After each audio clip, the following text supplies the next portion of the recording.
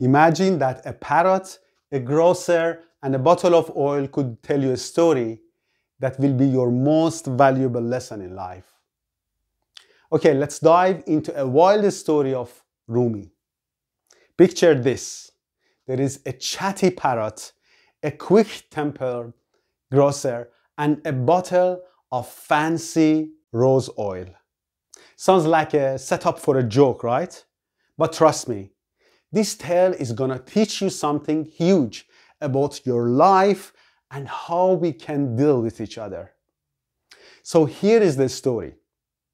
A funny, friendly, nice, cute parrot was owned by a shopkeeper or a grocer and is hanging out in the shop every day. He is a real character, always talking and showing off and being a great companion for the grocer.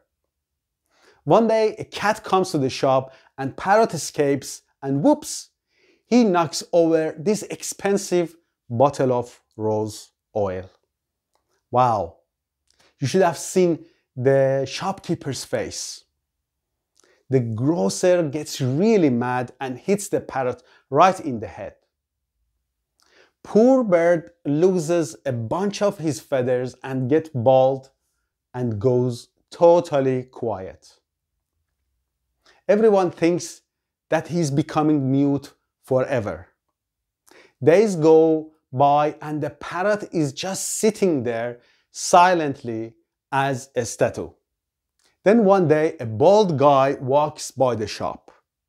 Out of nowhere the parrot shouts, "Hey dude, did you spill the oil too?" Now check out these verses from Rumi. Rumi says, a parrot in a shop full of tricks and sass spoiled some fancy oil, made a total mess. The shop owner flipped, smacked the bird's head, feathers flew and the parrot played dead. Time passed, then a baldy walked by the store. The bird yelled, "Yo, you spilled the oil before?" Laughter erupted. The lesson was clear. Quick judgments can make us look pretty weird. Now you might be laughing, but let's break this down. This story has some serious wisdom hidden in it. First of all, we have all been the parrot, right? Messing up and facing the consequences way more than what we deserved. And we have probably been that angry grocer too, overreacting when things go wrong. But here is the main point of this story. That is the parrot's reaction to the bald guy.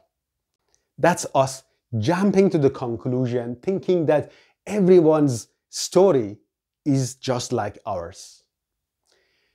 Talk about a facepalm moment. Many times people project what they think of themselves into others. So what are the big takeaways here? First, think before you act. Next time that you get a bit angry, take a deep breath and ask yourself, is it really worth going ballistic over it? Lesson 2. Ask questions. Don't assume that you know the whole story. There is usually more going on than meets the eyes. Number 3, put yourself in their shoes. Everyone is fighting their own battles. That bald guy in your life, you have no idea what they are going through. Lesson 4, learn from mistakes. Instead of freaking out over mistakes, use them as a chance to grow. Lesson 5, keep your sense of humor. Sometimes finding the funny in a situation can totally change the vibe. So think about it. When was the last time that you had a parrot moment? Jumped to conclusions or overreacted?